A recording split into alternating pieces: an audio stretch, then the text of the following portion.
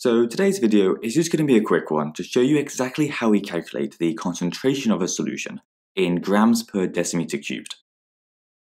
If you haven't heard of decimeter cubed before, it's just a measurement of volume, equal to 1000 centimeters cubed, and is the same size as 1 liter of water. Now the equation for concentration is mass divided by volume, which we can put into a formula triangle like this, with mass being measured in grams and volume in decimeters cubed.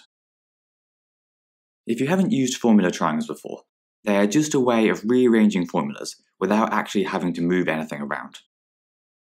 Basically, the horizontal line means divide, and the vertical line means multiply. So you just cover up the thing that you want and read the triangle. So if we wanted to find the concentration, we'd cover up the C and do mass divided by volume. Or if we wanted the mass, we'd do concentration times volume. Finally, if we wanted volume, we would do mass divided by concentration. So if we had 40 grams of sodium hydroxide dissolved in 2.5 decimeters cubed of water, the concentration would be 40 grams divided by 2.5 decimeters cubed. So 16 grams per decimeter cubed. And instead of writing per decimeters cubed every time, we can just write dm to the power of -3, as the minus here means the same thing as per.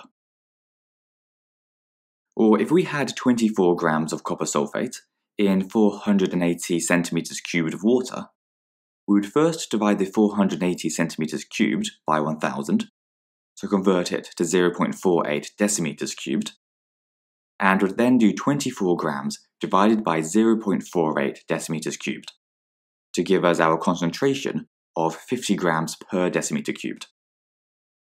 As you can see in this question, it's always important to check the units of the figures you're given, as being given things in kilos instead of grams, or centimeters instead of decimeters, is one of the most common ways that they can try to trip you up in an exam. Now, we said at the beginning that we can also use this equation to work out the mass if we're told the concentration and volume. For example, a 400 centimeters cubed sample of hydrochloric acid has a concentration of 20 grams per decimeter cubed. What mass of hydrogen chloride is in the solution? If we look at our formula triangle, we can see that mass, which is on the top, must be concentration times volume. So we just turn our 400 centimeters cubed into decimeters cubed by dividing it by 1000 and multiply this 0.4 decimeters cubed by 20 to give us a mass of 8 grams. So there must have been 8 grams in our original sample of 400 centimeters cubed.